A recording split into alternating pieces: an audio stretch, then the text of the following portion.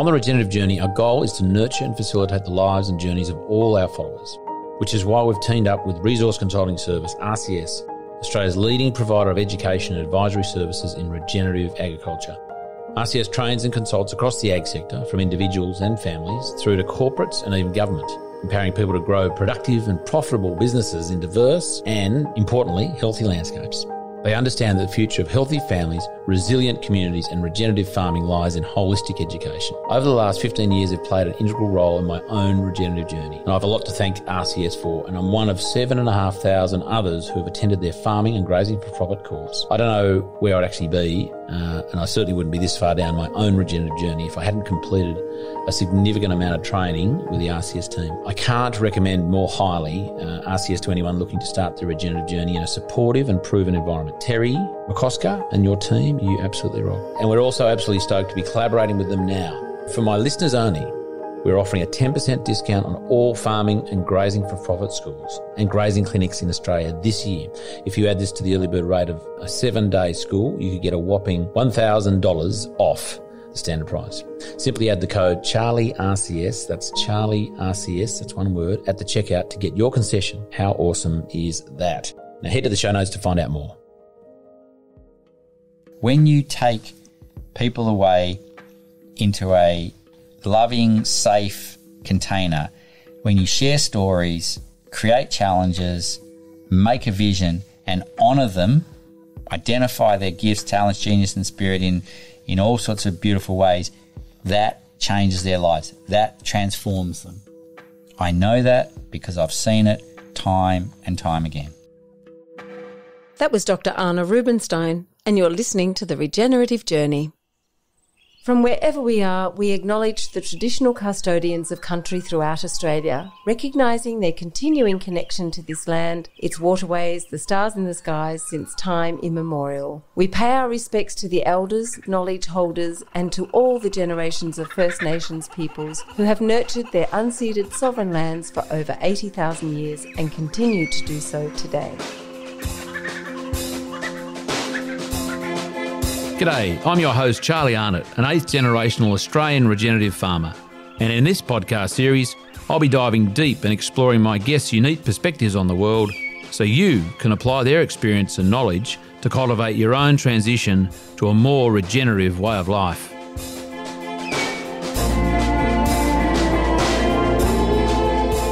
Welcome to The Regenerative Journey with your host Charlie Arnott.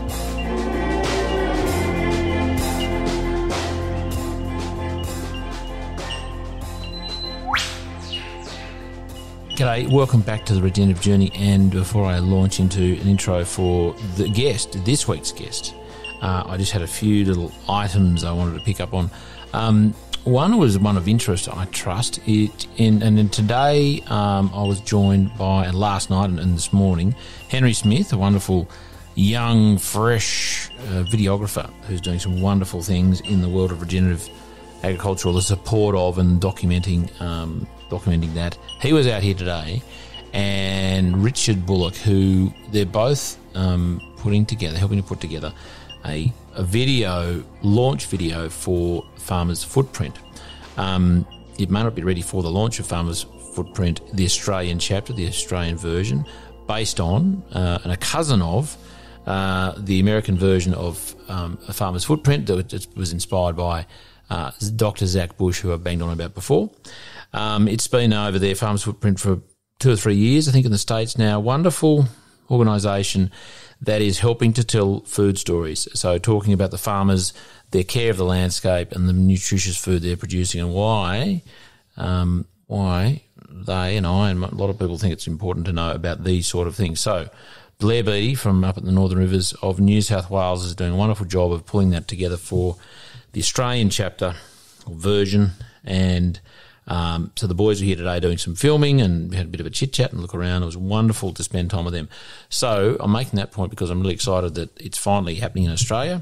It's a long time, not overdue. It's just been a pretty tedious birthing because of, good old spicy flu for the last couple of years.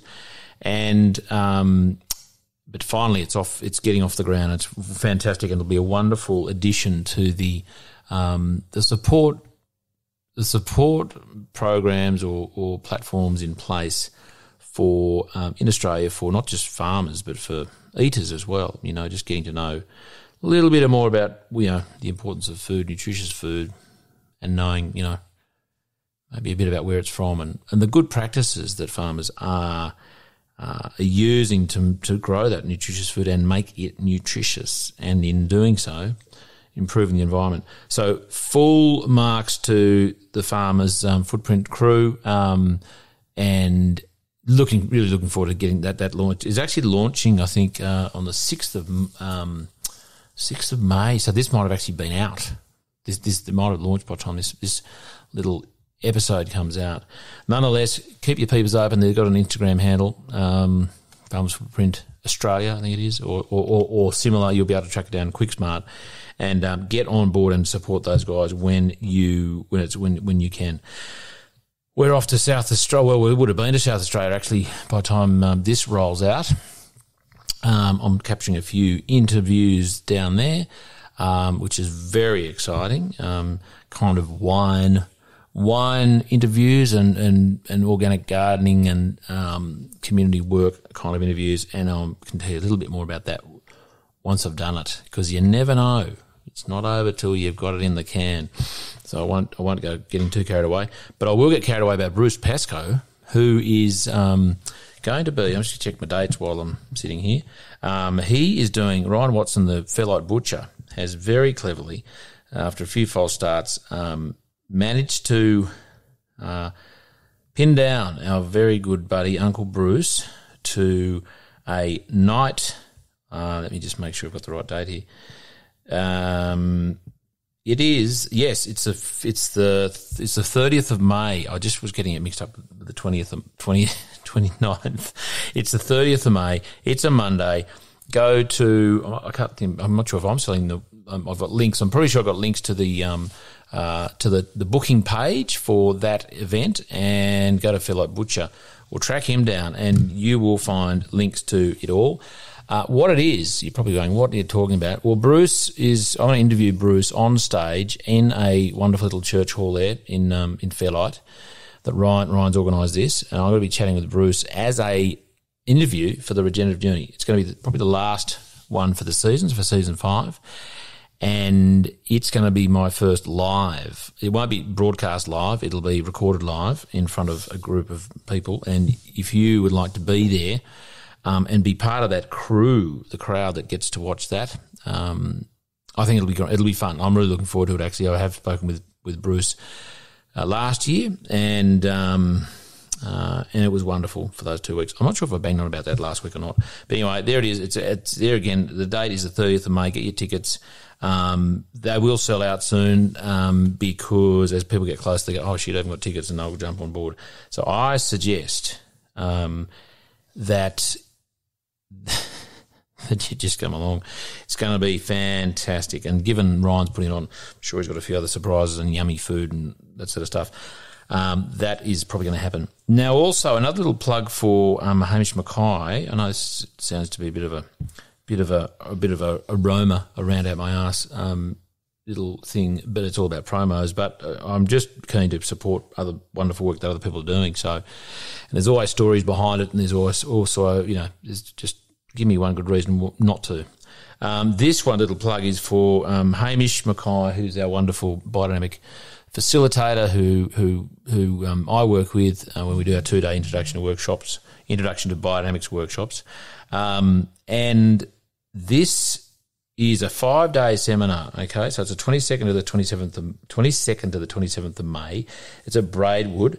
Martin Royds very kindly has put aside his essentially his little sort of not camping ground, his function centre and accommodation there for the event over 5 days, 22nd to the 27th of 22nd. What is going on? 22nd to the 27th of May at Braidwood, and it's titled "The 4 Elements as a Bridge Between Nature and Cosmos," and I reckon that's going to be awesome.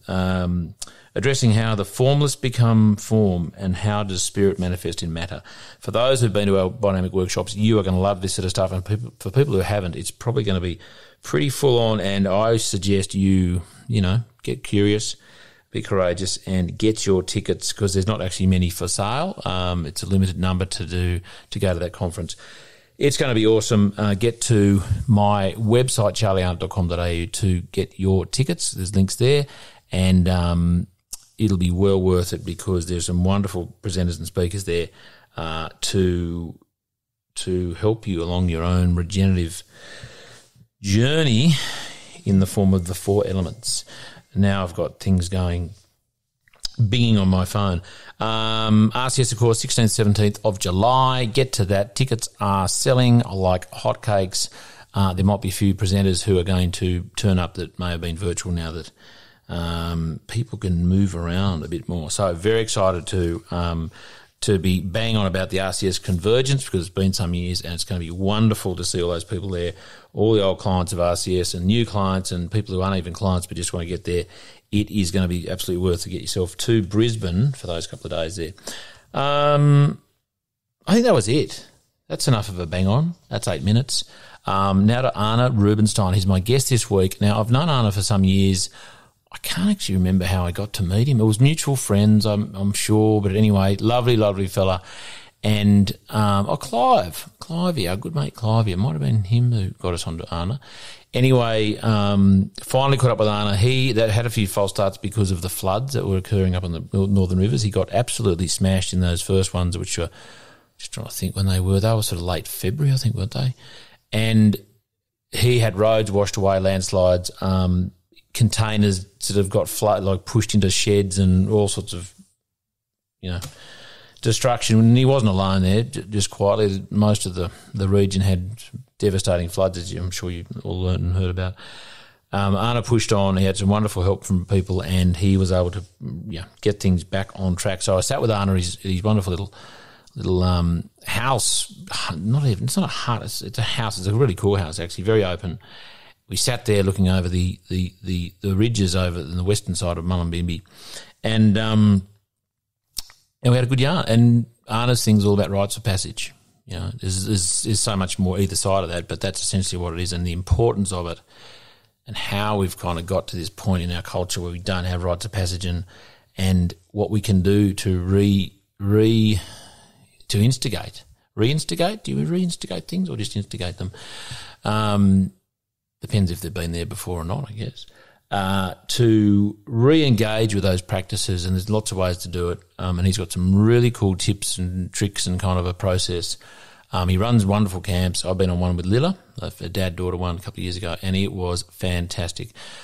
As was this interview, as was the chat we had, as was the view we were looking over for the hour and a half or so. It got dark for those on the machine, on the video machine. It was getting pretty dark.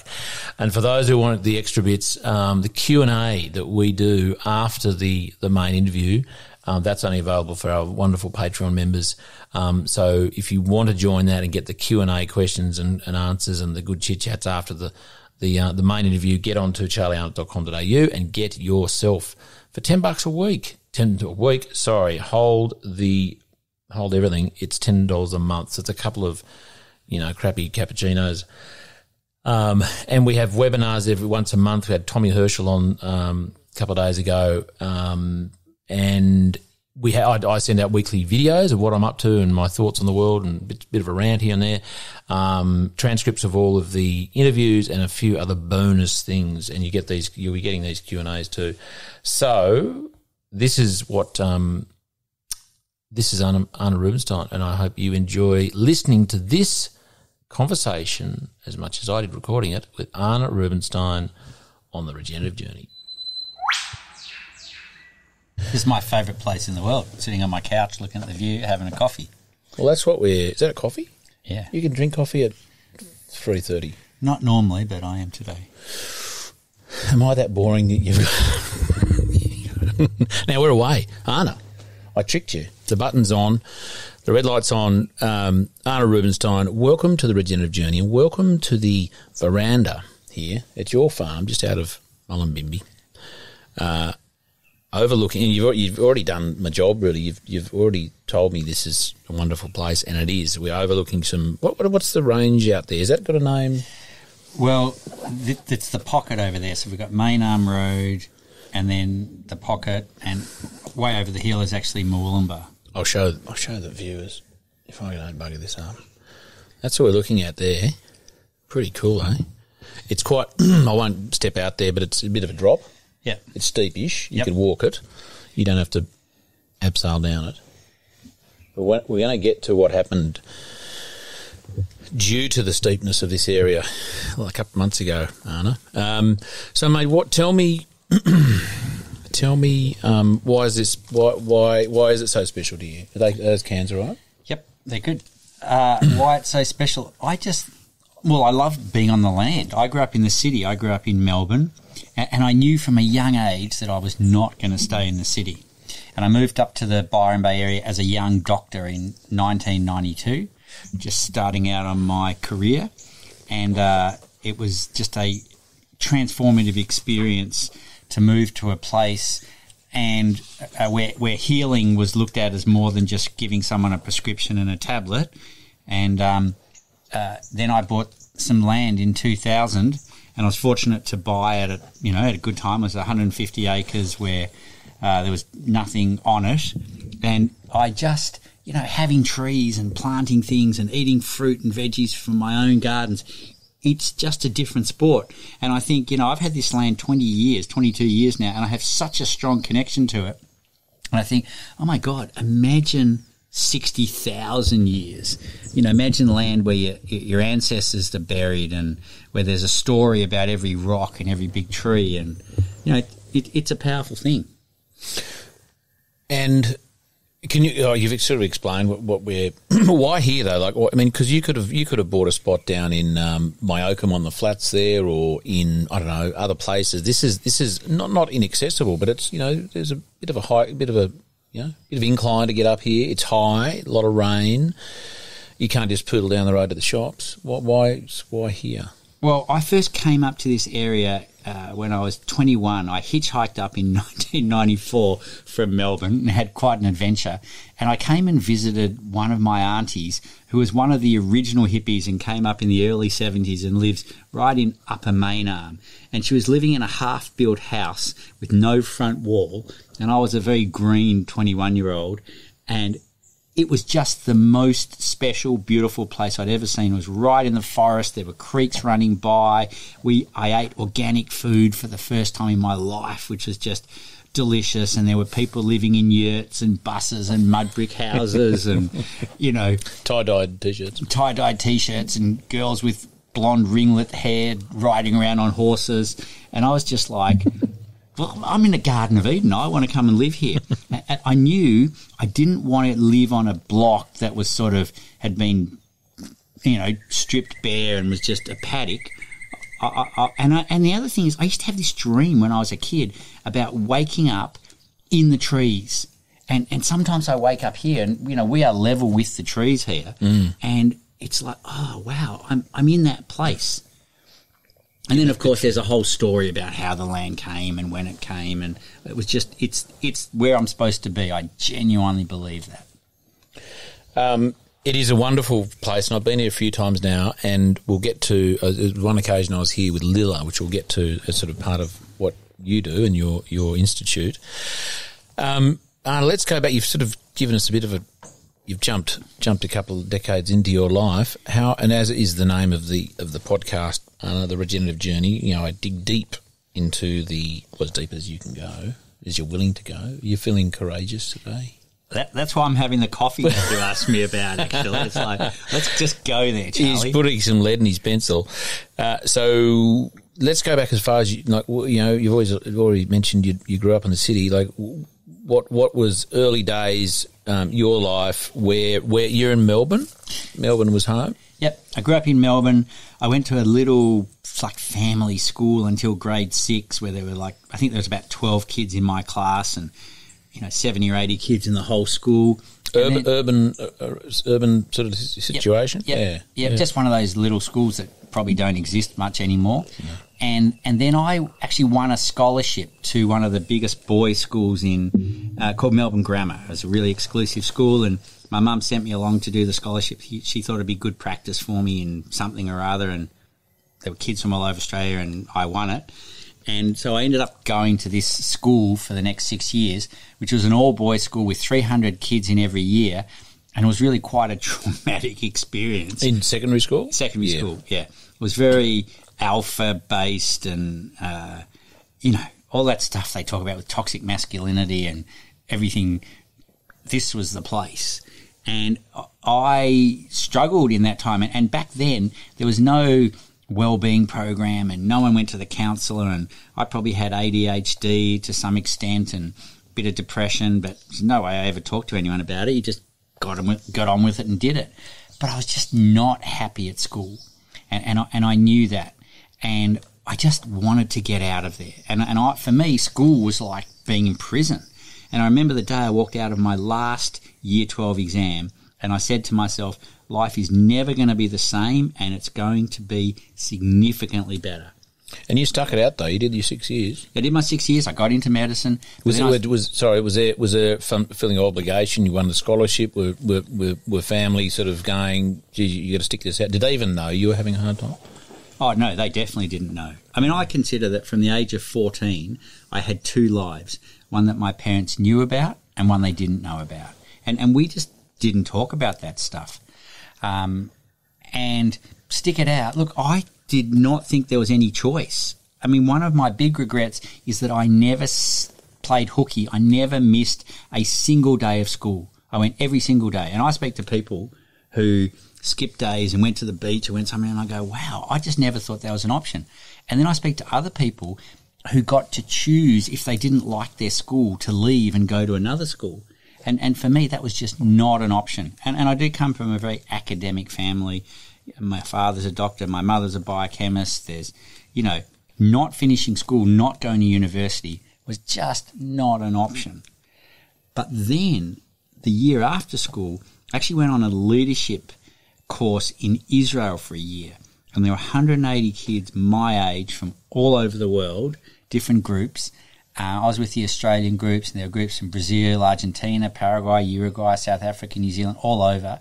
I actually left the Australian group after 2 days and moved in with the Brazilian group. It's just a no-brainer. And learned Portuguese. They were better looking.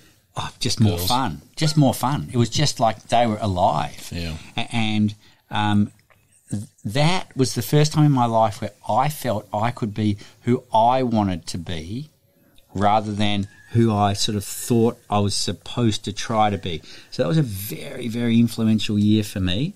And I ate it up. I just loved it. And then I came back and I actually wanted to do journalism. And I was a good writer. And my father said to me, look, once you drop out of medicine, you'll never get back in again. So do it for a year and see how you go. So I started medicine, and as well as medicine, you had to choose one other subject, and I did philosophy of religion. And that was extraordinary in itself. But then also doing anatomy and learning about how the body works, I was just astonished by being able to understand how it works right down to a molecular level. It was really incredible. And I, in medicine, you do 3 years about learning everything about how the body works and how it functions and how it develops. And then the next 3 years is everything that can go wrong. And it was really quite extraordinary. And, sort of jumping ahead a bit, I did leave medicine, but my time as a doctor I consider was a privilege. I think medicine is actually a noble profession. The problem is the system. The system is based now around, there's too much emphasis on making money and volume rather than patient care and love. So that probably led to my leaving medicine. But in the years that I did it, I had an extraordinary insight and window into people's lives. I did 10 years as a general practitioner, and people would come in and tell me their stories, and I would just be astonished, like what they would tell me about their lives and the twists and turns and the things that had happened was incredible, especially the older people. I love listening to them. Were you prepared for any of that? As in the 6 years of training, was there sort of, I don't know, would call it psychology or I don't know. Not at all prepared. They don't teach us anything about actual human relations, or they didn't then. They don't teach you anything about business. They don't teach anything about social skills. I mean, who hasn't been to a doctor and come away and said, that person shouldn't be a doctor? Basically people do medicine because they get the mark, not because they are they have that passion. I'm lucky. I believe that I have medicine in my hands. My father, my brother, my uncles, I actually, I could tell when a patient came in if they were not well. Like, I also did 15 years in emergency medicine, and I might see 50, 60, 100 people in a day, but I actually only needed to identify 2 or 3 of them who really needed to be seen, and I could do that. Medicine sort of came to me naturally. Building, carpentry, music don't come to me naturally. I'd love to do those things, but medicine was just something I knew how to do. So I loved it, and then, and we'll talk about it later, I think what I'm doing is still medicine, except now the 2 things I like is now I'm out of the system and focusing more on prevention rather than cure. I became very frustrated that we let people do all these things, eat the wrong foods, live the wrong lifestyles, take the wrong everything, and then we try and keep them alive rather than actually getting in early and doing what we could to make sure that they had actually healthy lives. I'm worried about that cup there, Arnott. If that spills on gets wet in your derriere, are you okay with that? Fine. You comfortable? It's not going to spill. You do that the whole time. Just checking. I had an image of you jumping up, going, "Oh, that's a." I can tell you have a 4.5-year-old at home. That's it. So tell me about. I mean, we've got to the crux of it, which is wonderful. So it was in your genes somewhat. I guess with your parents and their sort of medical backgrounds and experience, but you said it was in your hands. Is it? Do you think it's genetic, as in you're just sort of predisposed to wanting that, or was there something more innate?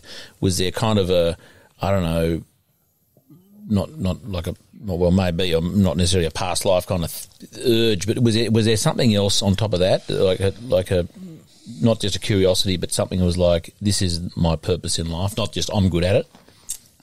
Great question, Charlie. I don't normally get asked this sort of stuff on podcasts. It's actually a great relief. It's down the same point of difference, mate. Yeah, which is fantastic. I love it.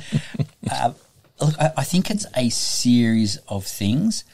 I think, first of all, I grew up around medicine. So my father used to be a general practitioner, and so, I'd spent time in hospitals. I'd spent time in the surgery, and so, it's like a mechanic's kid who grows up around the garage and can just fix up cars. So there's something there.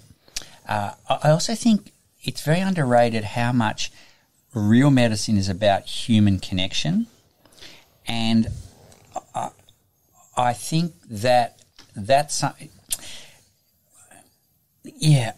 And even what you said about this is my purpose, I actually didn't feel like it was my purpose.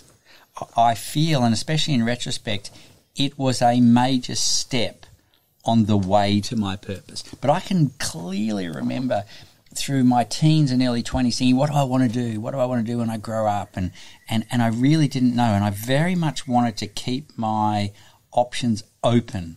My big fear was being railroaded or moving into something where I specialised and I was going to be stuck doing that for the rest of my life and doing the same thing over and over again.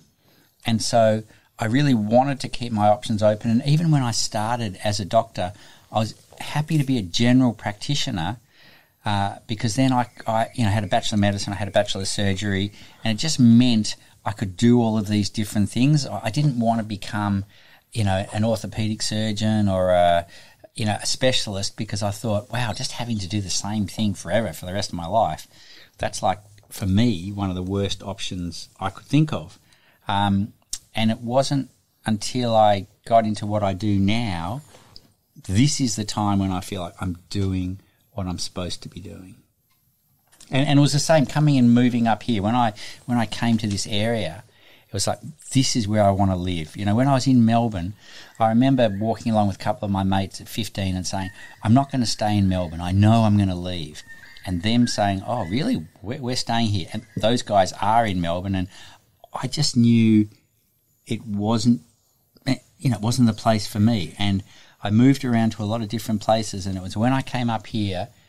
Initially, I came to Byron Bay. I thought I wanted to live in Byron, and I was with my wife and young child, and we drove into Byron and said, no, this is a tourist town, don't want to be here. And that was when we came to Mullumbimby and started looking around in the hills, and that was when I really fell in love and knew this is my place, this is my home. Before we keep going in that direction, any other sort of things of your childhood, pre-medicine or even within that 6-year window of medicine that were like some sort of real turning points or lessons that probably more like life lessons that you remember were significant? It was a conversation with someone, a book you read, I don't know, anything that kind of helped sort of hone the direction you were heading? Well, there were a couple of things. My father was a very hard-working man, a doctor, and born 1929 before the war, and so his whole thing was work, provide for the family. That's what you do. And he was very I never had conversations about life with him, and from about 13, 14, I realised that if I asked him any questions, he would give me the answer, but it'd be like a lecture that would take anywhere up to a couple of hours. So unfortunately, I really stopped communicating with my father from about that age, which was a big shame. And with my mother unfortunately got sick when I was about 12, 13, at a really influential time. And so that was very challenging in our family. And so I was really quite lonely during my teenage years. But my mother's best friend, her husband, was a fisherman. And he used to take me out fishing in the boat. And that was very, very important and influential for me, because we'd go out there and he'd just talk to me. And he was quite a guy. He's a bit of a gambler and a bit of a drinker, and, he had some pretty wild stories. Pirate. Yeah, I'd just sit there for hours and listen and be fascinated, and I could ask him any questions. And the best of all was when he would take me at night and would go for snapper or the bigger fish or whatever. And that was just like, I worshipped this man who I later realised was actually a mentor for me, and just treated me like a person. That was very special. And then the other thing that was very influential was in my just before my last year of medicine, I went overseas to my brother's wedding and actually fell in love with an older woman who became the mother of my 2 children. And it was very controversial, and it all happened very quickly, and it was like sort of a scandal in the family. And that had a very big influence on me, because I thought that love trumps everything. And I still believe that, but in a different way. And I was incredibly shocked that for my family and even my friends, my being in love was not considered enough, and I lost the support of my family and friends. And that was a very wounding and damaging period, and definitely influenced my moving away as quickly as I did once I graduated from medical school. And it was just incredibly badly handled, which is a big shame. The first grandchild coming along resolved a lot of that, because my parents fell in love with Jarrah the moment they saw him. But even so, there was damage that was done, and it took me a long time to sort of reconcile that. And then when I started getting involved in some men's work and listening to some old stories and different things, that was when I was able to sort of understand more about what happened, and also more about how it could have been done so differently. Excuse me. What was it about? Did you feel that, like, they didn't trust you to judge, to make those decisions, or what kind of? Because we don't know. Well, you kind of have an insight into what they thought, and maybe why, but for you, what was the hard bit for you that was like, I'm a grown man, I can make my own decisions. Was there something in there that, you got offended at? Were you offended that they were offended, sort of thing? Or maybe offended isn't the right word, but what was it that really struck you as Well, look, there's a difficult big dose of naivety thrown into this whole thing from everyone. You age, what, 20? 25? 25, yeah. Okay, so which you weren't doesn't 16. sound that young, no, but I was young. At 25, that was young. But I was young anyway. And I just expected that when I fell in love with the woman who I chose to fall in love with, that everybody else would just say, oh, fantastic, we're so happy for you. And the fact that she was 6 years older than me and had been married before, and, I come from a Jewish family and she was not Jewish, and I just thought none of those things would matter. But to my family and friends, they all mattered. And, I also didn't realise that one of the things as a man is that you need to make a choice between your woman and basically everybody else. And it was some years later I heard an African story that they tell their boys when they go through their initiations, when they go through the Rites of Passage. And it's called Lizard in the Fire. And the end part of the story is that the boy who has laid with a maiden has to then choose between the maiden and family. And you can't go one way or the other, because in the story, whichever you choose, the other one dies. And the correct answer is you're supposed to choose your woman. You stick by your woman first. Because if you don't, you end up as a man who is still deferring to his mother and is still being dominated by his father, which is exactly what we see in so many families, grown men still looking for the acknowledgement of their fathers and still, asking their mum basic questions about life and sort of going behind the back of their woman, whatever it is. And when I heard that story, I was like, how was I not told that growing up? How did I get to that age? And I also remember at that time feeling completely alone. And I used to say, I feel like I'm being torn by wild horses, and I've got, the one lot of wild horses are for the woman who I love and who I'm now pregnant with, and the other lot of wild horses are for family, and I'm being ripped apart. Why do I have to choose?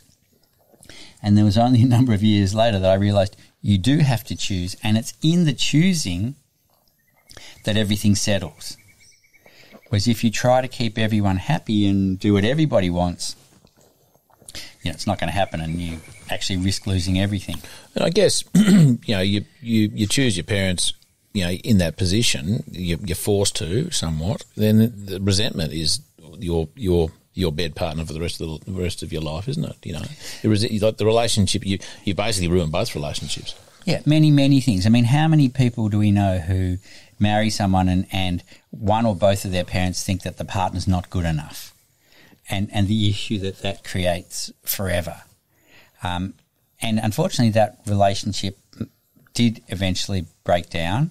And I remember when I got into my next serious relationship, and it was actually my mother who started saying something about the woman who I was with, and I said, Mum, this woman is going to be my wife, and if you want to be in our lives, you need to accept her, and if you don't, it's going to be a big problem. And my mother loved that woman, and, until her dying day was asking me how she's going and what's happening with her, and, it just was a completely different outcome because my mother knew I'd made a choice. This was going to be my future wife, and if my mother wanted to be, involved, then she was going to accept her. She had to accept her because it's my wife. Mm-hmm. So that was just so I'm clear. That was so you're the wife of or the mother of your boys, or one boy. The mother of my two boys was the first woman That's who I right. referred to. Yeah. And we basically, we kind of left the family for a number of years. Yeah. And the woman who was my first wife, sorry, it gets a bit embarrassingly complex here.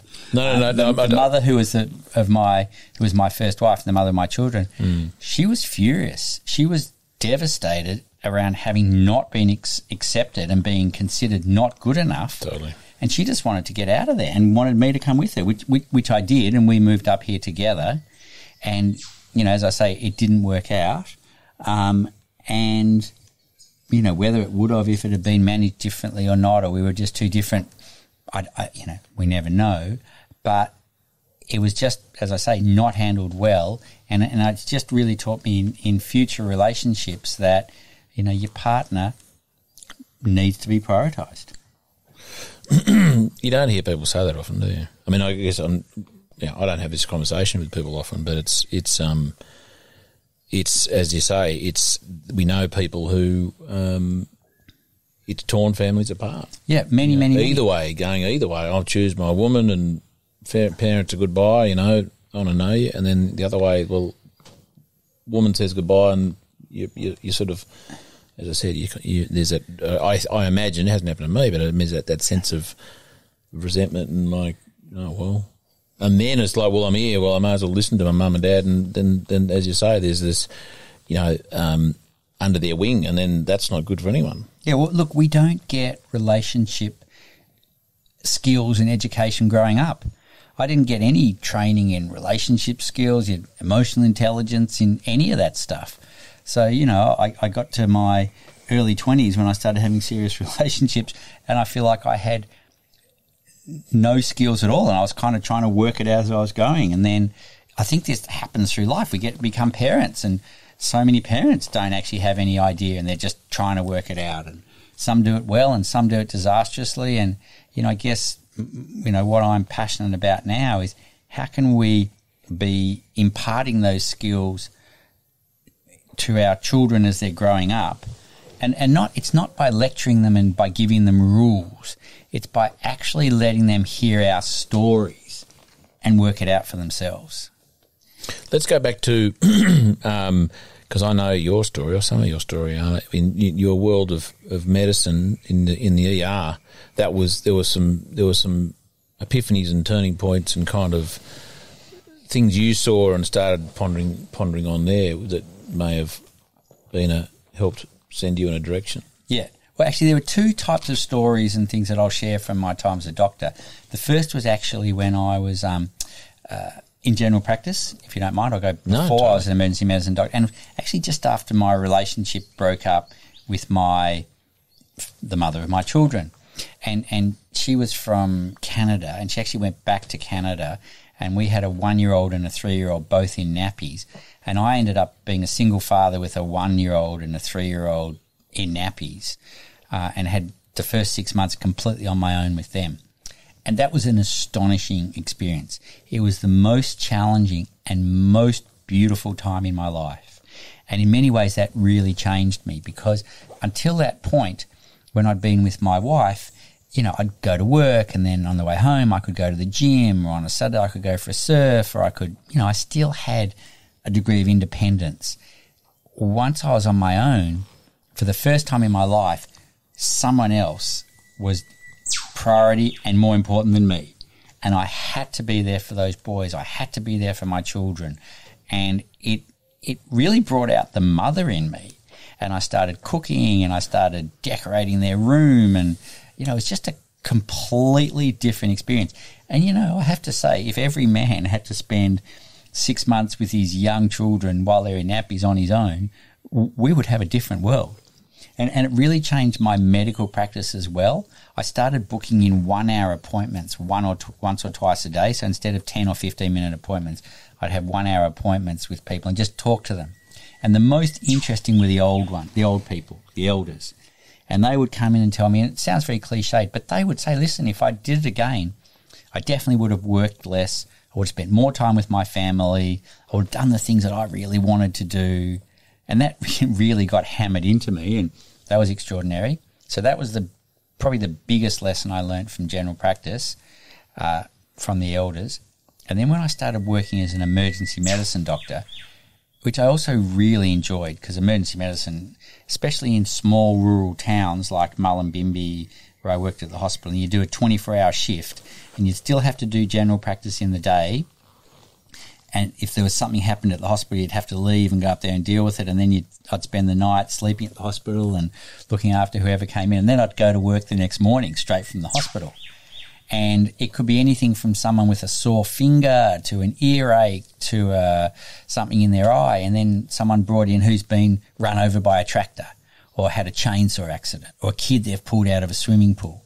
And I'd be on my own with, some fabulously experienced nurse, an older woman who we would do incredible things and just try and keep people alive until we could get them somewhere or get a helicopter or get them in an ambulance to the base hospital. And that was extraordinary. And then one of the things I noticed, because I worked in a number of emergency departments around the area, was a procession of teenagers. And I called it an over-representation of teenagers coming into the emergency department. And what I saw was with the boys, it often involved wheels, speed, jumping, anything where you could do it fast, take off from the ground, whether it was on your scooter or your motorbike or your car or your skateboard. And if you couldn't get wheels, they'd jump out of trees or just anything like that. And anything where there was the possibility of death or serious injury. And if they succeeded in whatever they were trying to do, the first thing they'd do then is go back and make it higher or harder or whatever. And it could only end up in one way. They'd come and see me. Uncle Arno. Yeah. Yeah. And then I noticed with the girls, it was actually different. I know these are generalisations, but this is what I was saying.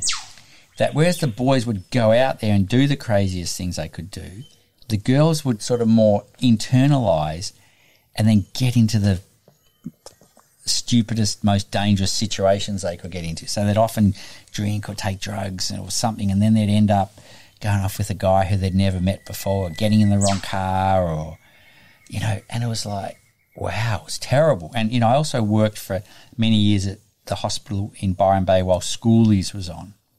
And we would just see girls coming in who got drunk the night before, did something they'd never done before with someone who they'd never met before and who they were probably never going to see again, and that would impact on the rest of their lives. And I'd say to these girls, did you know before you did whatever it was that it was not a good idea? Did you know it was going to end badly? And most commonly, the girls would say, yes, they actually knew. They had a voice telling them it was not a good idea, but they would do it anyway. And that astonished me. And I'd say to the boys, did you know that what you did was not a good idea and was not going to end well? And the boys would look at me and they'd go, nah, we never even thought about it. They just saw glory. But, I was like, what's going on here? And then eventually I came to realise that they were looking for a way to initiate themselves. They were looking to step into the world of adults, to do things that they're not allowed to do as children, but that adults do. But because there was no facilitation or support or oversight, they didn't know how to manage it. It's like they've never had a drink. There's a bottle of whiskey or vodka. They drink the whole thing. That's what would happen. And I realised that, every child is going to go through an initiation. Every child is going to go through a rite of passage. And it really does come down to a question of, are we going to create something that's healthy and supportive for them, or do we let them do their own and then have to deal with the consequences?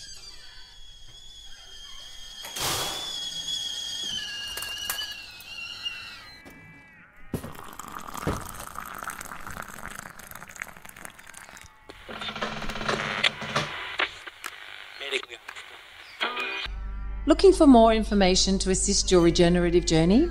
Come join Charlie and his guests around the kitchen table, an online community of supporters with exclusive access to the Regenerative Journey interview transcripts, live online Q&A sessions, a chance to engage with other like-minded people and more.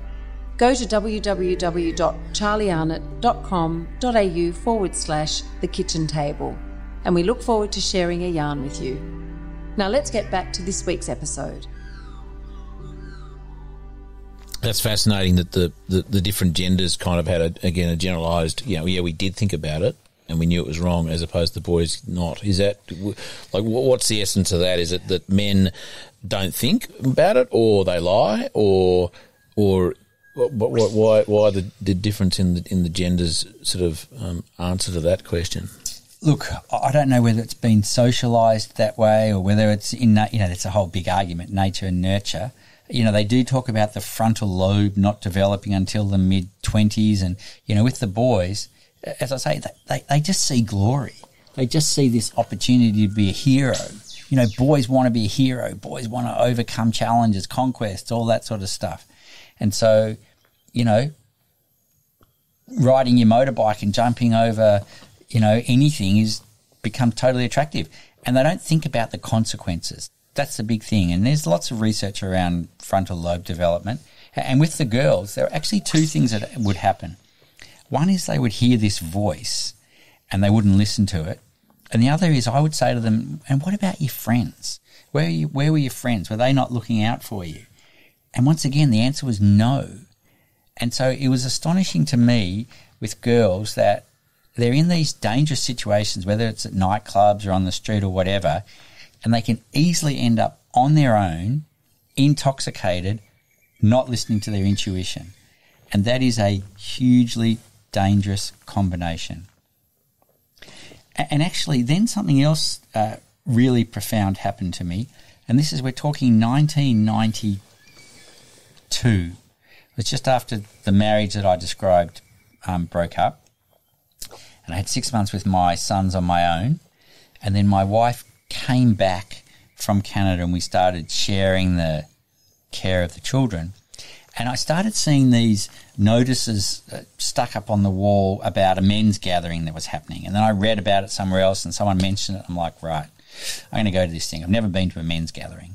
So I'm like, what was I, 28 years old? Why did you go? What was the impulse you had to go? Just that I saw it from so many different places. It was like, something going on. Why am I keep on seeing this thing? It's a sign, so to speak. I was probably at an age where, and I still am, I believe that when you get signs, and because we get offered, there's so many different things we could do. How do we choose? And one of the ways I choose is if I sort of get it from lots of different areas, which is a marketer's delight, I guess. But, there wasn't social media then. There were like posters stuck on the wall and it was in the local paper. Anyway, so I go to this gathering and I'm like, I wonder what it's going to be like, and whether the other guys are going to have the same issues as me, and blah, blah, blah, blah, blah. Anyway, cut a long story short, at this gathering, which was profound, it was only men, and, we were told we're not allowed to talk about how much money we earn, we're not allowed to talk about sport, we're not allowed to talk about even what work we do. And it was literally the first part, no one's talking. And then we started getting into it, and we had a talking object. It was actually a beautiful shell that had been carved, and only the person talking was allowed to speak, and everyone just had to listen. And what I discovered was that basically all the men were struggling with the same 5 issues, and pretty much every man had 3, 4, or 5 of those issues. And these were the issues that I recognised. The first one was to do with their fathers, not having been recognised, acknowledged, or resolved, whatever it is, with their fathers. There's a major wound amongst men, a father wound. So that was the first issue. The second issue for the men was, what am I supposed to be doing with my life? And I know what I'm doing is not what I really want to be doing, but what is it, and how do I find what I really want to be doing? That was the second one. The third one was, when am I going to feel like I'm really a man? And by the way, there were men at this gathering from in their 20s right up into their 70s. When am I going to feel like I'm a man rather than a boy in a man's body, still with 12-year-old thoughts and stuff like that? The fourth the fourth issue was, how do I be in a healthy relationship? How do I be in a relationship properly? You know, like I'm in a relationship, but it's bloody hard, and there's things that really, you know I make lots of mistakes and it's difficult. What does it mean? Because once again, no one's taught me how to actually be in a relationship, and you know everything that comes along with that. And then the fifth issue was for those men who were fathers, how do I be a good father? And even for those who weren't fathers, but think about it, what does it mean to actually be a good father? And so those issues, those 5 issues around father, what am I supposed to do with my life, when am I going to feel like a man, how do I be a good father, and healthy relationship, and how do I be in a healthy relationship? We were all struggling with those same issues, and that was quite an insight for me. And it was at that gathering that I first heard the word rites of passage. And someone said, if there'd been something there for us when we were teenagers, our lives would have been very different. What differences did you make from that point on? Well, actually, before you answer that one, yeah, who put that on? Was it a council thing? Was it a private, individual kind of did that? Yeah, there were 3 men, Rain van der Ooy, Yarrow Starak and John Allen, who organised it. It was called Standing Up Alive, and it was out near the Channon. And a number of those men decided to create a father and son program based on as a rite of passage after that gathering. And so a couple of things happened from that gathering. First of all, I discovered like a treasure trove of older men who I could go and talk to. And I was just hungry for that.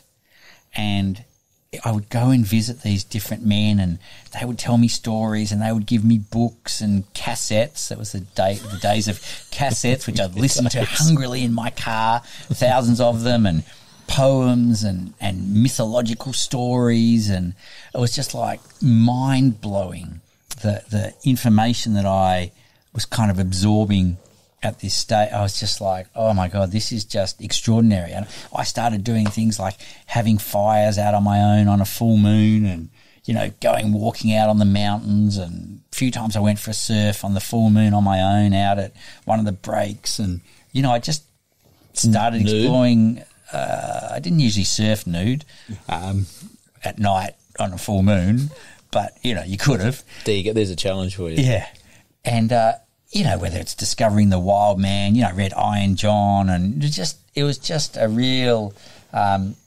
awakening to so many things. So that was something I discovered on this gathering, and then we decided to run a men and boys program, and they asked me to come along, and I think partly because I was a doctor and would give them a bit of respectability or safety or something. So I went on this 3-day program with 27 men and boys, and something happened on that long weekend. Yeah, it was not just a good weekend. It was a profound, life-changing event. And sitting there, hearing the stories of the men and seeing how the boys were just sitting there with their eyes wide open, and the men talking about their own fathers and the relationship they had with their fathers, and men crying in front of these boys because they had such unsatisfactory relationships with their fathers, and talking about successes and failures, and talking about relationships, talking about sex, and these boys were just like hungry for all of this. It was, it was their sons, right? Fathers and sons? Or was it not all. Some of them were men, boys being, brought along by an uncle or a grandfather or a family friend. Some with their fathers. It was a whole mix. And I just left that 3-day thing and thought, this is like, I'm so interested in it. This is life-changing. It was a life-changing weekend. And that's when I started studying rites of passage in communities all around the world, and discovered that every community everywhere would create a rite of passage for their boys when they were becoming young men, and for their girls when they were becoming young women. And they all used the same basic stages, even though the community in Papua New Guinea had never met the community in New Zealand or Australia or South Africa or South America, North America, but they had thousands of generations of human behaviour to observe, and they all worked out the same thing, that if you don't create something to create a transformation from boy to man, girl to woman, you're going to end up with a community that's run by children, and that's a disaster. If they survive that period of jumping over big jumps and getting drunk and so on. Yeah. Wow. Yeah. What are those stages? What can you run us through them or some of them? Sure. What are the general? Sure. So the first was recognising that the person going through the rite of passage was, ready to change. And with children, you see it. There's a point where they start changing and they speak to you differently and they're locking themselves in their room or, whatever. And that's an indication that they're ready to change. And so they would be the first stage is separation. So they're taken away from day-to-day life. So you can't create a rite of passage or an initiation, at home, in the school, whatever. You go to a place for it to happen. And then there's a transformation where you actually change, and we'll come back to that. And then there's a return or integration when you come back into the community at a different stage. So if a boy goes through a rite of passage, they'd be taken away, they go through a transformation, and they come back as a young man. And they are seen by the community as a young man. They have the privileges of a young man, but they also have the responsibilities of a young man. And when a woman comes back as a young woman, she's also seen and treated, and, it's different. Being a young woman in a community is different from being a girl. So they're the stages: a separation, a transformation, and a return. And these stages are well documented, and there was a Belgian anthropologist who had the job I would have liked. His name was Arnold van Gennep. And in the late 1800s, he travelled around to Indigenous communities around the world, which would have been extraordinary because they were still living in that way. And he was the first person who recognised and named rites of passage. And it was a ritual way of creating a passage from one stage in life to the next. And my work in the last 25 years, and what I've been most fascinated by, is identifying what are the elements in the middle stage of the transformation. So you've got, we take away a boy or a group of boys, we've got them out somewhere. What do we have to do to actually create that transformation so that when they come back, they know, they understand, they feel inside that they are young men rather than boys? So that's what my work's been based on. I want to get back to that, Arnott, transformation. That's the trigger word to get back to it. Just go back to your observations in the ER and so on. Do you think that, that was in the 90s? Was it late 90s you were seeing that? And 2000. 2000s. Okay, so that's 20 years ago.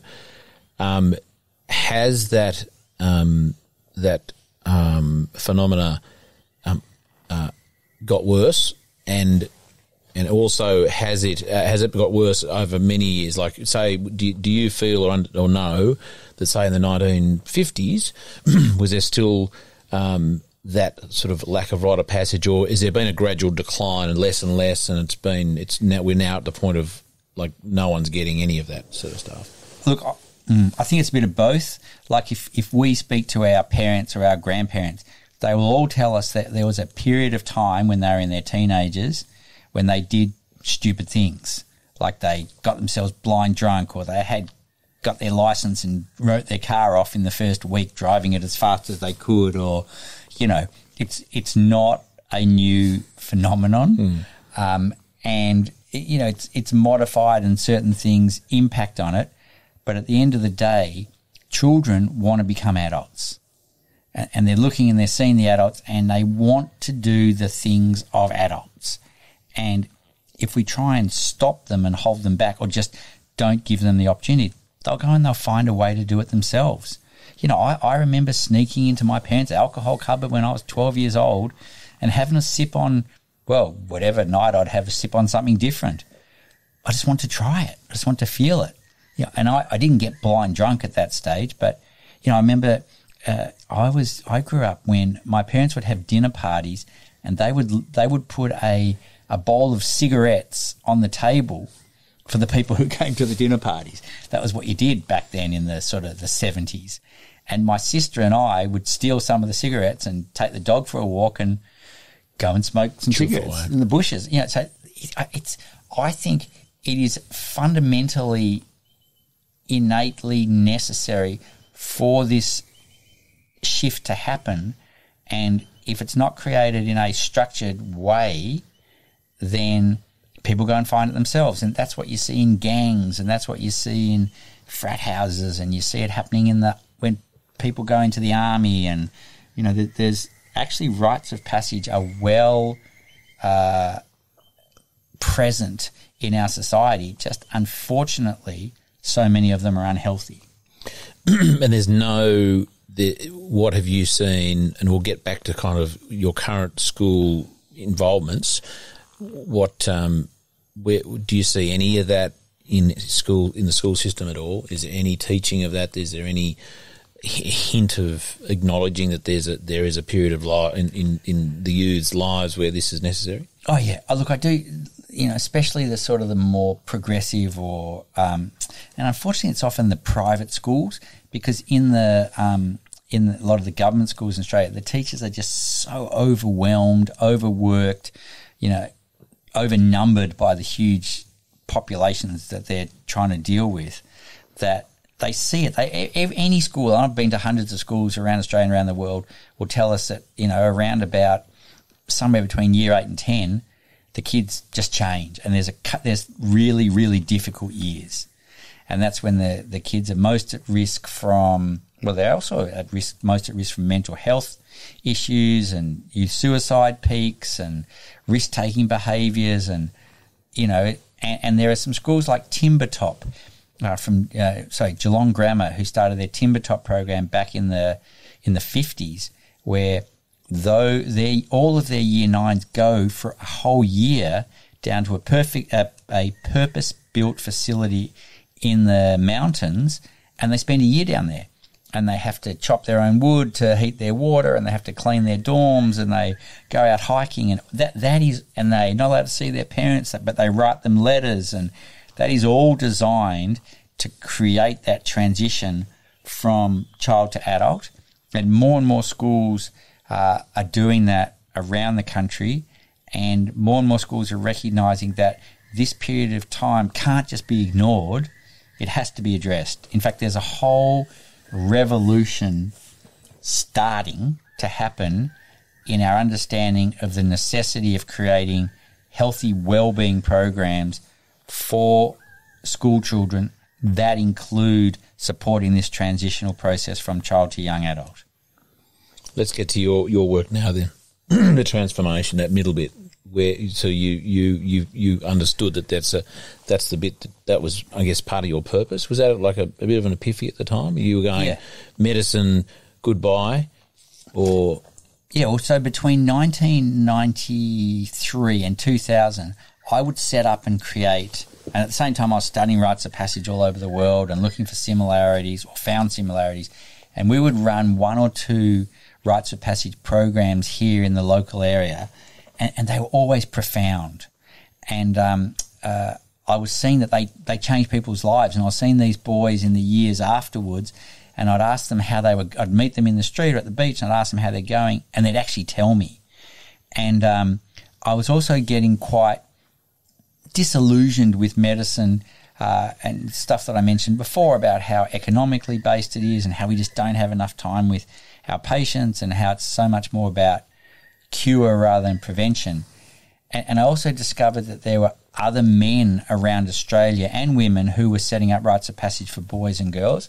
And so I started communicating with and bringing these men and women together. And in 2000, I made a decision to leave medicine. And I had a practice in town, and I spoke to my partner, and I said, look, I'm going to leave. I want to do this Rites of Passage work, and I want to set it up as a national organisation. And we had a big talk about that and worked out the best way to do it. And I was very lucky that my partner was supportive of doing that, and I basically gave him the medical practice for almost nothing. So, it was a good deal for him and it was a good deal for me because I got my freedom.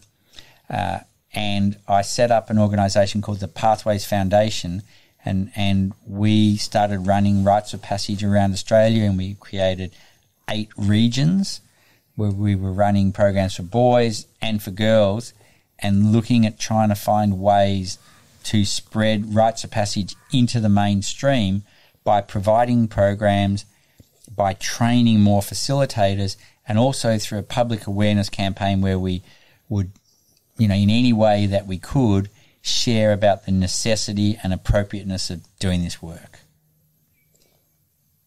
And then when you ask me about the transformation and my interest in, what does it take, to create a transformation? So I can go with you and we can walk up a mountain and come back down again and say, well, that was a good walk.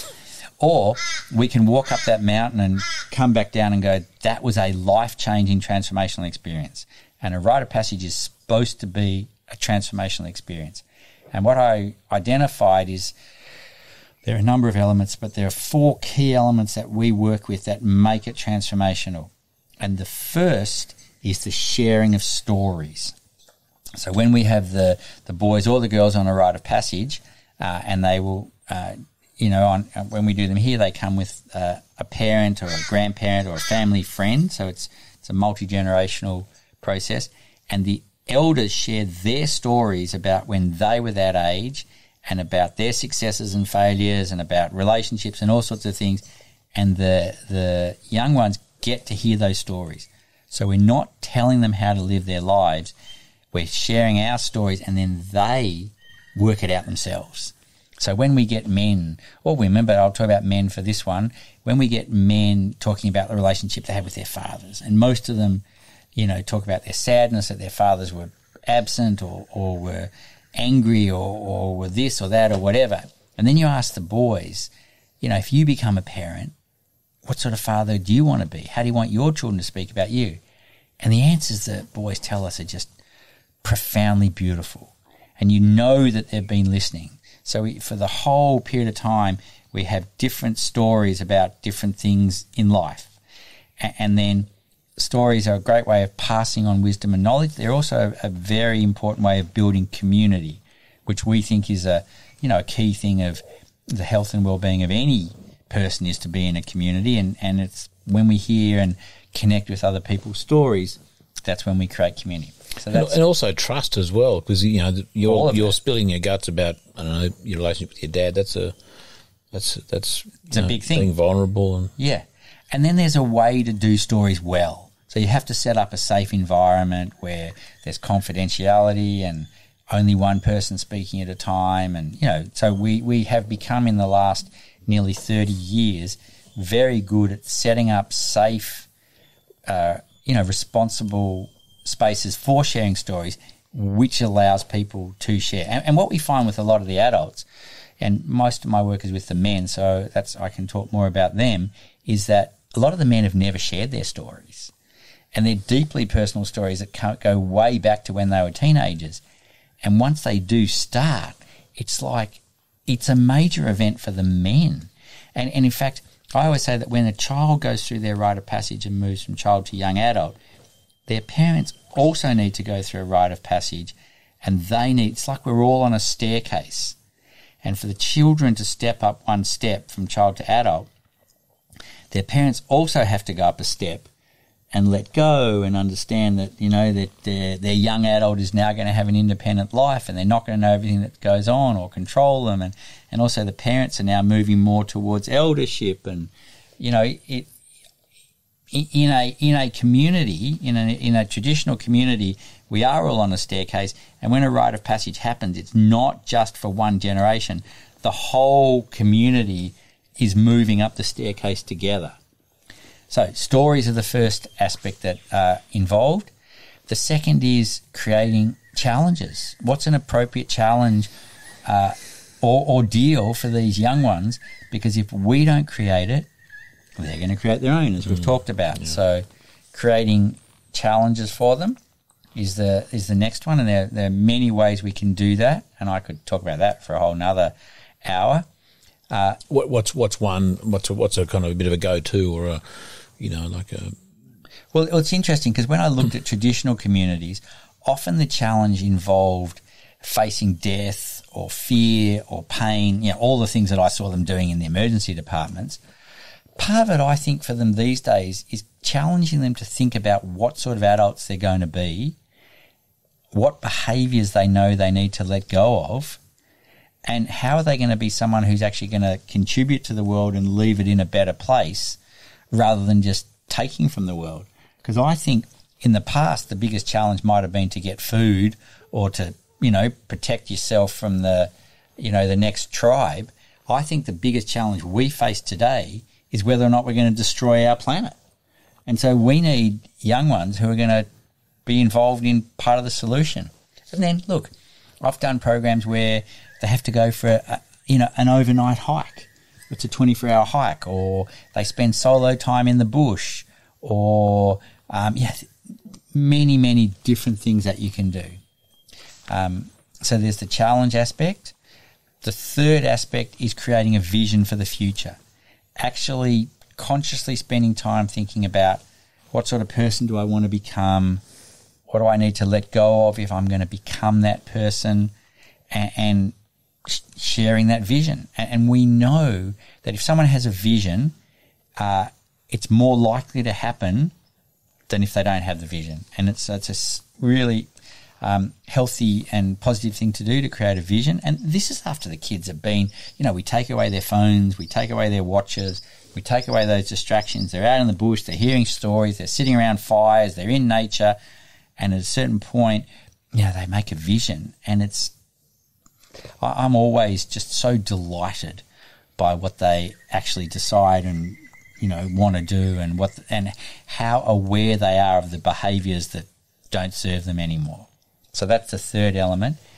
And then the fourth element, which I really love, is based on this belief system which comes from Indigenous communities, that every child is different and every child has their own innate gifts, talent, genius and spirit.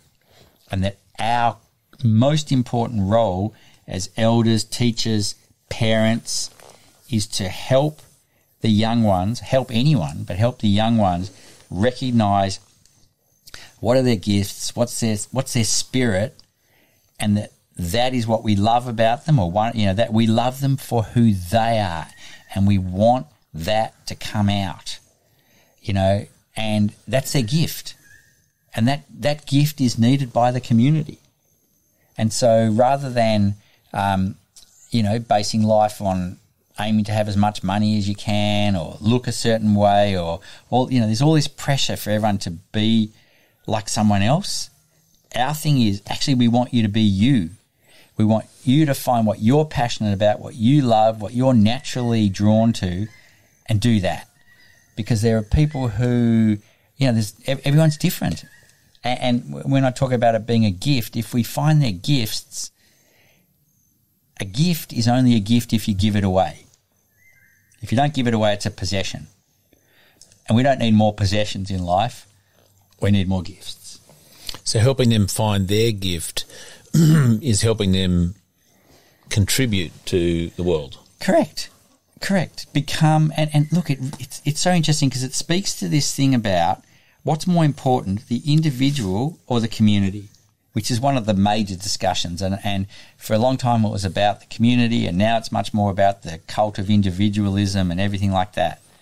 And I don't actually think it has to be one or the other. We need to look after our community. So we need to be community, and our community is actually the whole world these days because of tech and globalization and everything. We're part of a global community. But what is the best thing that we can do for our community? It's actually give away our gifts. And how do we give away our gifts in the best way possible? It's by finding out what we really love, what we're passionate about, what we're best at, and doing that. And when someone is doing what they love and what they're really passionate about, that's when they shine. And that's when they're most interested and all these depressed people that we see. I think depression is actually a sickness of the soul. And if we haven't discovered our soul's purpose and we're lost, and they talk about wandering in the wilderness or lost in the wilderness. When people are in a negative space, they're more likely to make unhealthy life choices. Whereas when someone's doing what they love and they're really passionate about, they're actually more likely to make healthy life choices, which brings back to this thing that I believe I'm still working as a doctor, except now I'm doing preventative medicine rather than curative medicine, and now I'm out of the system rather than in the system.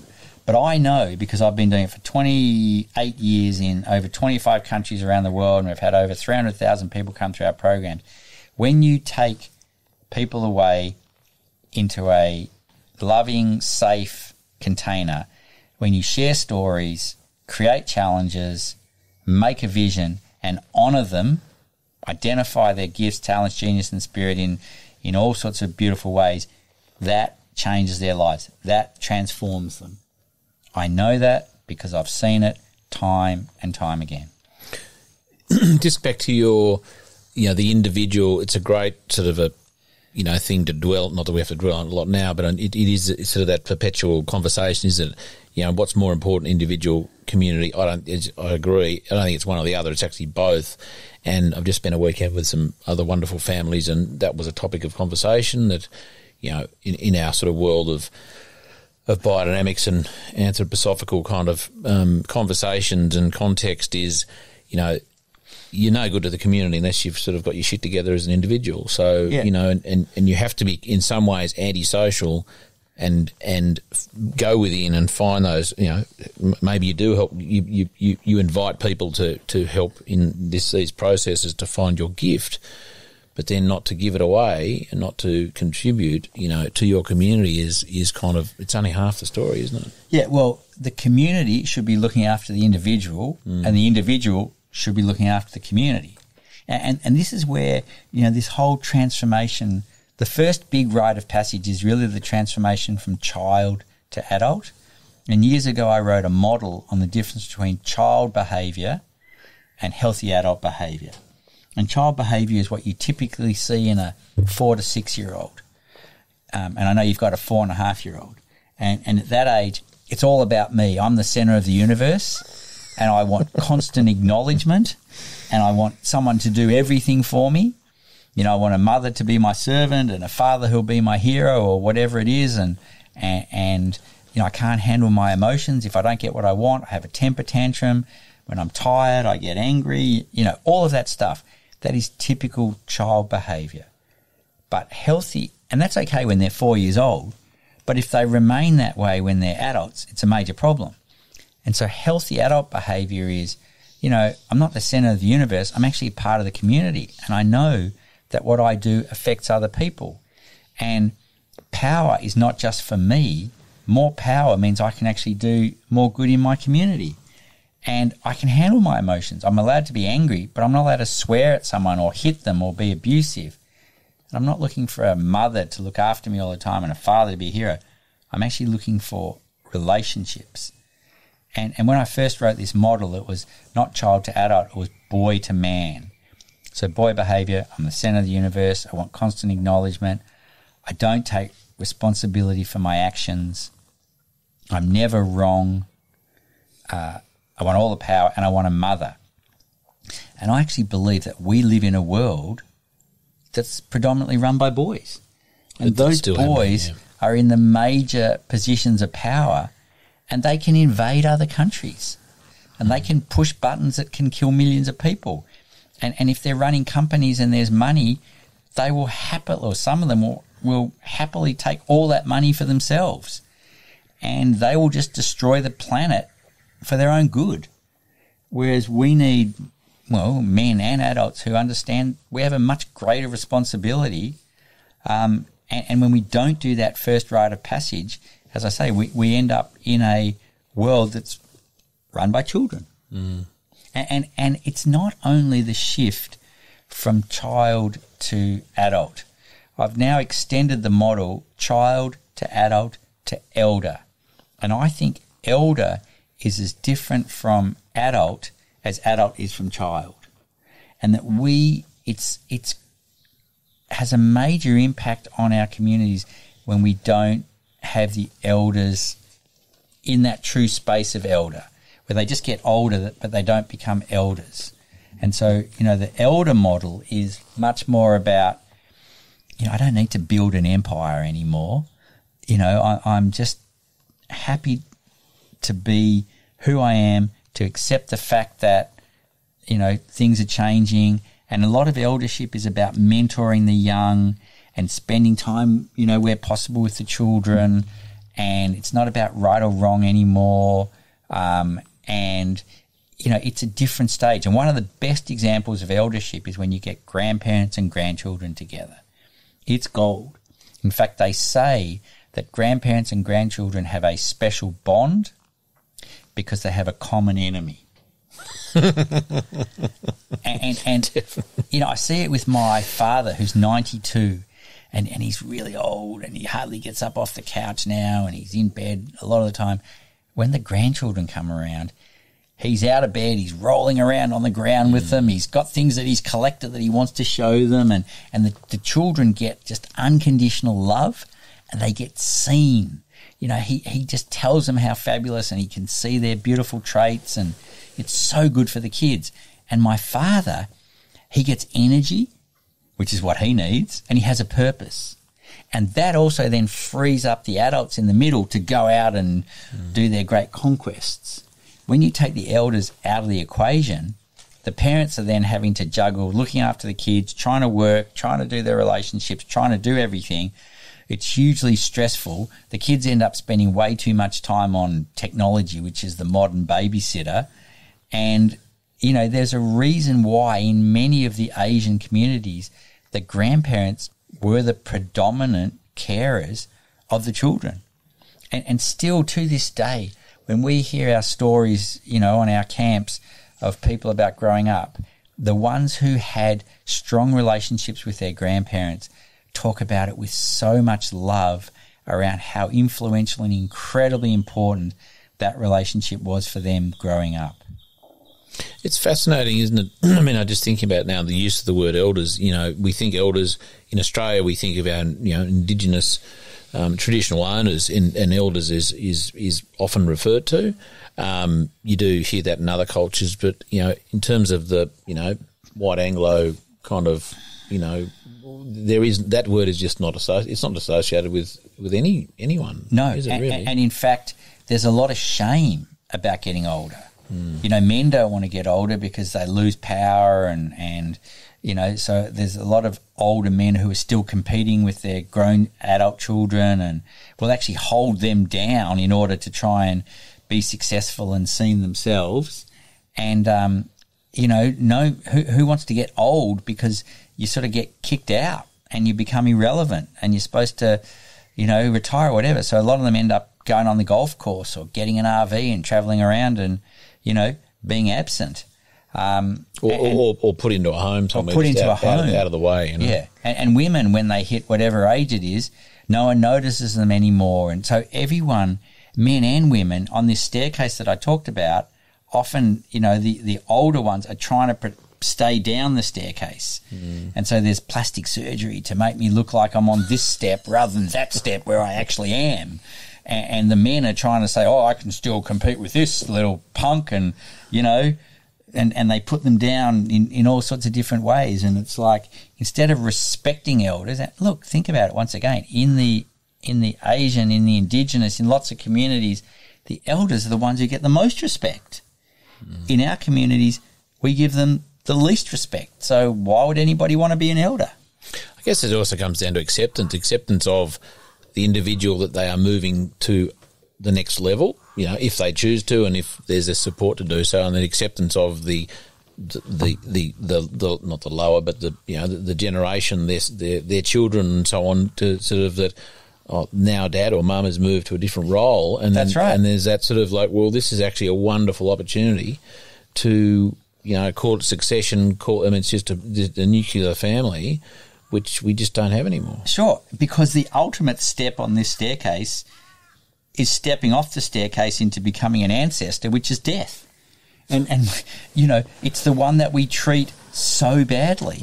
You know, I was a doctor for many years. When people die, we stick them in a special building, we pull a curtain around them, you know, we try and put it off for as long as we can instead of accepting that it's actually inevitable and can be done beautifully.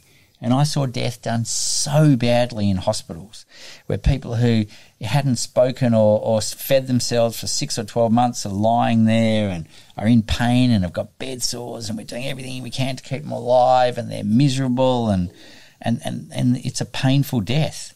And I've also seen death done really beautifully when it's accepted and the family's around and it's loving. And, you know, we are so afraid of it that we try and deny it.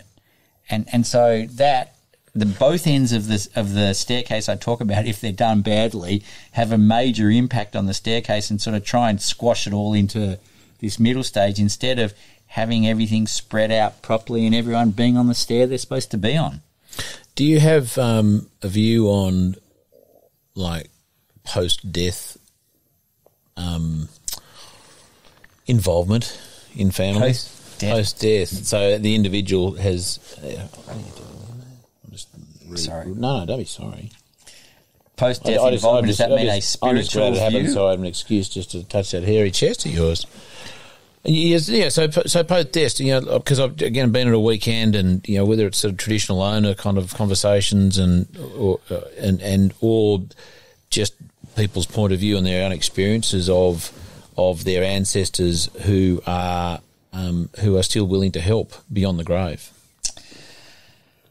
Well, there's two things. There's one is how we deal with death after it happens, and I've had quite a bit of death in my life in the last 2 years. So my mother passed away a bit under 2 years ago, and I was very lucky to get the last month sitting in her hospital room basically holding her hand, and because of COVID I couldn't travel. I would have been in Europe otherwise, and that was a beautiful experience to go through that with her. And whilst it was very sad and painful, it was also incredibly full of love. And after she died, we actually did a traditional thing where we went to the home and we just sat for a week, and people would come and visit and bring food, and you know, and I was with my father and my brother and sister. It was just extraordinary to have that time, really sitting with it, feeling into it, being present to it, and mourning and doing all that, but actually embracing the experience. You know, I've also seen people whose a parent dies on Saturday and Monday they're back at work, and then a year later it's coming out, or they're angry, or they're drinking, or so.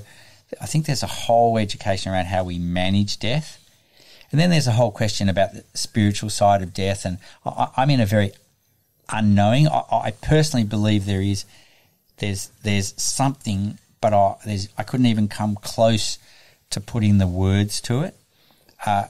And my personal experience, and I've done sort of quite a bit of work around this side of death. One of my experiences was I went for a walk out in the forest here not long after my mother died, and I was at a part of the forest which I really love, which has got these huge big trees, and I was looking at these trees and how beautiful they are and everything on the ground, and then I noticed, there's a dead tree over here, and there's another dead tree over there, and there's dead trees lying on the ground, and out of those dead trees new growth is coming, and I realised that in nature life and death are completely living together. And we don't separate them like we do, or nature doesn't separate it like we do. They're one and the same. And I realised that everything on the ground, which creates the humus and the compost that everything grows from, is actually dead matter. And we actually need death for the new life to come through. So that was a profound experience for me. And then, you know, in terms of my mother, for example, I don't get dreams about her, and she doesn't talk to me and all that. But what has happened for me since she died is I've started doing the things that are inside me from her that she used to do. So I've started baking her cakes and getting great joy. In fact, I've got some cake I made yesterday. I can give you a slice after this. A bit dark. You didn't offer me one with that beautiful chai. I'm sorry, but it was her cake. And when I make it... Yeah. My mother's there, and I realised I put all these orchids and plants in the front of in a planter box in front of my sink, and I love them in the last year. And then I realised that's what my mum used to do. So, you know, in a way, part of how I stay connected with my mother, and was not even a conscious decision, is that those parts of my mother that are inside me, I gladly, happily, you know, allow to come out. But I do think that there's a lot more to death, you know, which is a whole nother conversation. And then tragically, we lost a nephew under a year ago. We had a nephew took his own life.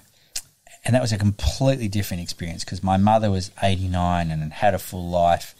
But my nephew, who was in his 20s and had been troubled and had lots of struggles, but him taking his life was like a major seismic event through the whole family that was just, you know, how can this happen? How can a 21-year-old, sorry, he wasn't 21 years old, he was in his 20s, how can a young man in his 20s take his life, and the pain that's caused my brother and his wife that will never be resolved.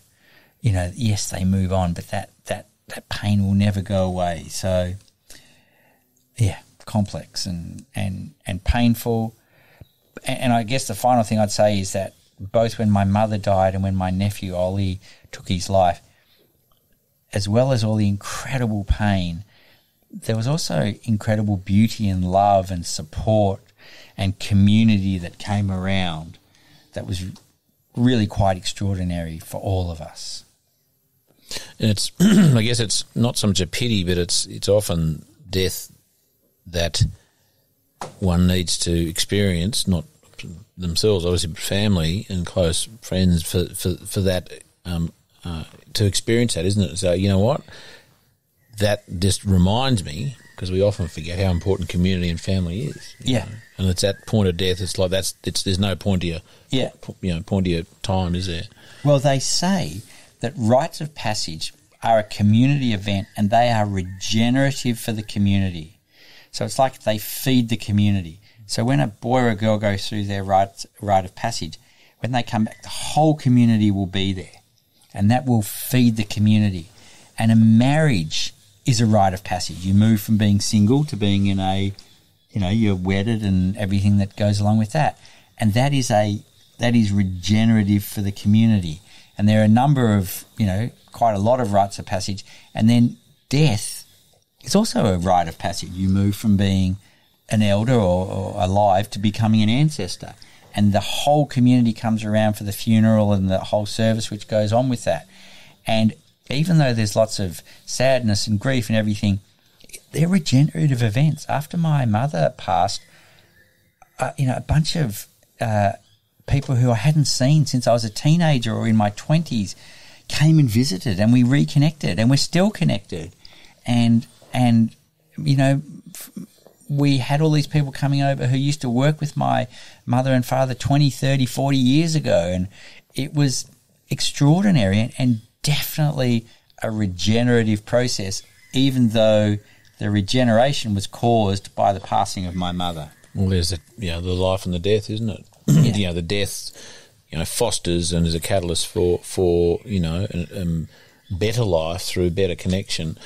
I was just thinking as well, you know, the rites of passage is a form of succession, isn't it? You know, and what is that word? It's success. You know, so the success, and there's lots of definitions for success, and there's, you know, let's put aside the, you know, business definition of success, but, you know, a successful family, if I can use that, is one that is succeeding, and there's that succession of generations through, you know, which again, you know, we have lost, and there's, you know,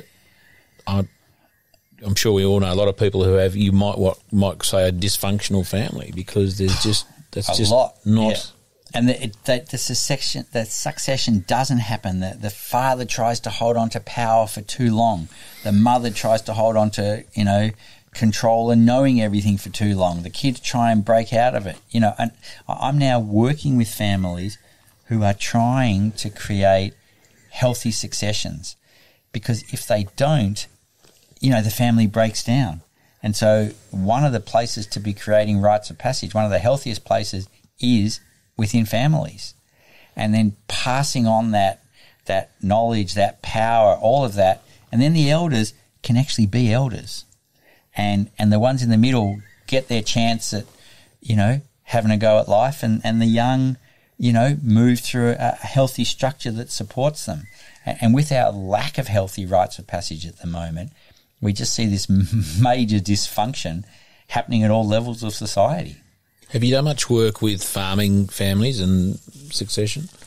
Not a lot, but I have done some, and it's the classic place where, at what point does the old farmer, actually pass on the farm or the knowledge or the running of the farm, and you just see that, some do it well and are grooming their children from a young age, whereas others are trying to hold on to power for too long, and as we know, it doesn't work well. No, and I was very lucky in my experience. My father and family, that was not a problem. But I do know many people, and I often bring it up in conversations with, on the podcast, and it just happens in the farming world, where we understand a lot of families go through that, and it's a real tragedy. It's probably one of the most. There's financial stress attached to it, and there's financial stress in a business from season and so on. But the financial stress of a failed succession plan is horrendous. The emotion, the physical. I mean, there's plenty of people who've taken their lives because of it just hasn't worked. Yeah, they haven't got through it. Whether it, and that could be Tragedy. any generation in that, the young or the old, and children suing parents and parents suing children. I think it's the pointy end of a lot of this is because there is an asset, there is the property, the life, the business it's the one thing, and so there is nothing else. Well, they might have a shack down the beach or something, but generally that's what's being haggled over, or the opportunity for succession to take place, and it's.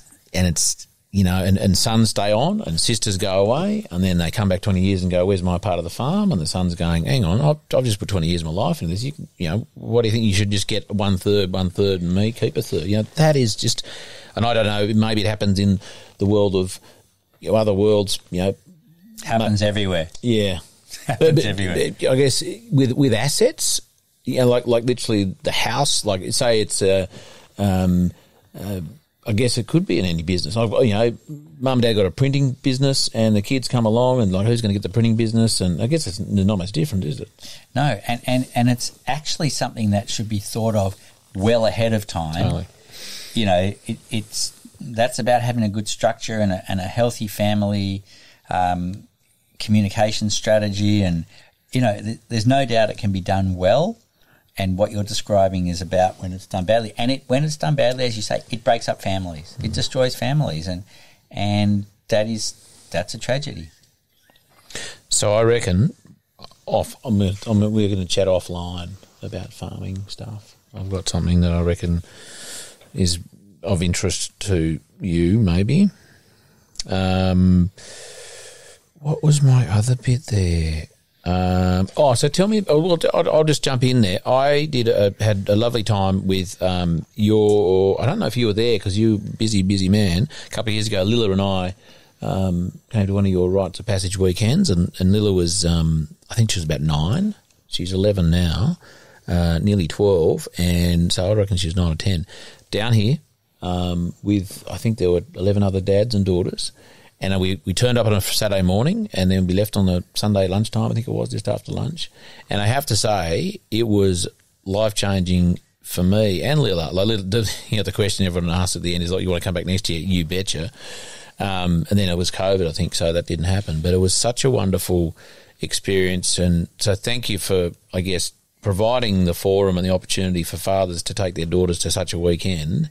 And, the steps we went through in some ways it was a rite of passage. They weren't 14, 15, 16. However, there was a kind of relationship rite of passage, dad's crying and kids telling stories and just expressing that exercise in the teepee at the end where, the fathers would, with their daughter on their lap, just just tell them how much they loved them and what they meant to them. And I can't remember quite what the question was there, but I tell you what, there was no bloody dry eyes in the whole thing. And it was just and it occurred to me that weekend, is like, why the hell haven't I done this earlier? Why the hell isn't this just part of being a parent?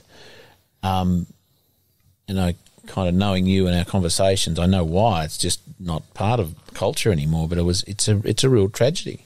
It is, and our aim is to get this into the mainstream again. And we're now working in lots of schools and trying to bring it in, because it's just basic stuff that is, as you say, life changing. And we've developed actually a program called Transformational Education, which has 3 pillars. And the first is building healthy communities, and you build healthy communities by sharing stories and hearing the stories of others. That's one of the ways. So building healthy communities, teaching our kids critical 21st century life skills, which they need, like resilience and emotional intelligence and relationship management, stuff like that. And the third is creating healthy rites of passage for them, rather than letting them go out and create their own unhealthy and potentially disastrous rites of passage. And we're finding that schools are more and more interested in, partially or very much driven by the parents, who for the first time are saying, we are as interested in the well-being of our children as we are in their academic results. Whereas when I grew up, it was purely about academic results. So, we're working with schools who, it's a business thing for schools. They're recognising that, this is what parents will decide on where they send their children, is the wellbeing program. So when those wellbeing programs include building communities, teaching key life skills and healthy rites of passage, it becomes something that actually differentiates a school and genuinely supports the development of the children within the school. So you're approaching schools. You said before you're. I mean, I guess there's individual schools, but then there's kind of the next layer up of governance or kind of education structure there. Yeah. That, I mean, so getting your program into any and every school would be a wonderful thing. Yeah, that's right. I mean, the number one thing for children is their sense of belonging, and there's a shift. So when they're young, their sense of belonging comes from their family. And then around about 12, 13, 14, it shifts, and instead of the family being the most important, their peers, their friends become the most important. And if they are not in a healthy group, they would rather belong to an unhealthy group than no group at all. And so we have to be creating these healthy communities, which actually also include the involvement of parents from a young age, not waiting until they're teenagers. I always say you can't start raising a teenager once they become a teenager. And if we know all of our children are going to go through a rite of passage, do we want them to go through that rite of passage when they're drunk and on drugs in Byron Bay with no parent within 1,000 miles or kilometres? Or do we want to go, okay, how can we create a really healthy rite of passage for these children that really sets them up for the future? Arne, I'm conscious of the time. The light's dimming. I do want to do a very quick Q&A with you after. We'll cut this off. We have a Patreon membership that supports us every month, and we give them special content. You'll be the bonus content. You ever been bonus content before? I don't think I have. So you sure? Well, you will soon. But before we leave this one, can you just let us know where people can find more about your work, get in touch with you? Sure. Our website, the Rites of Passage Institute, Rites spelled R-I-T-E-S, Rites of Passage Institute. And we run programs for children from 7 to 17 with their parents, all sorts of different programs that are on there. We do leadership training for people who are interested in learning about the Rite of Passage framework, and that's a 3-day program which I facilitate and which I love, and we run those around Australia and internationally. And we also have books and talks and YouTube channel and different things on that site. So anybody who's interested, please check out our website, the Rites of Passage Institute. And the Making of Men is How many books have you written? I've written one, and I have another book sort of in the wings.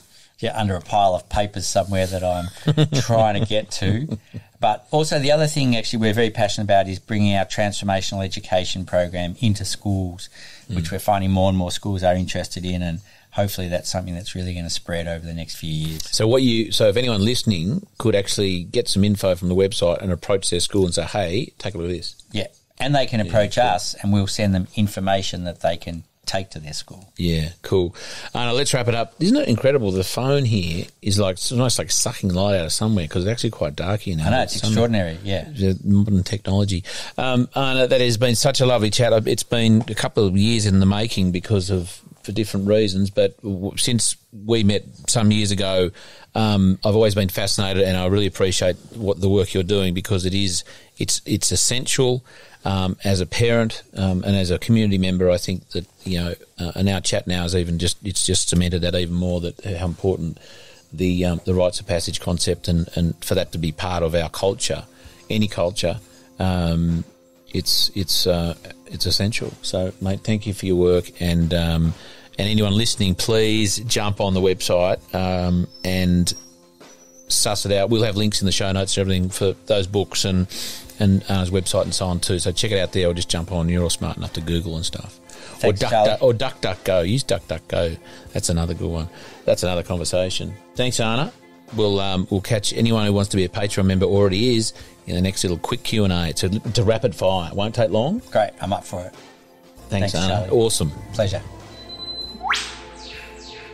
And next week on the Regenerative Journey, I speak with Rose Kentish, who was an award-winning winemaker. She was winemaker of the year in 2015 in a particular award.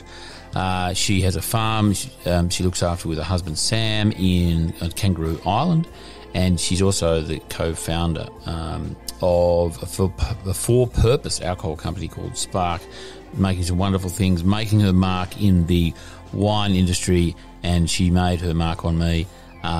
Catching up in the Barossa Valley. Wonderful interview with Rose Kentish. This podcast is produced by Rhys Jones at Jaeger Media.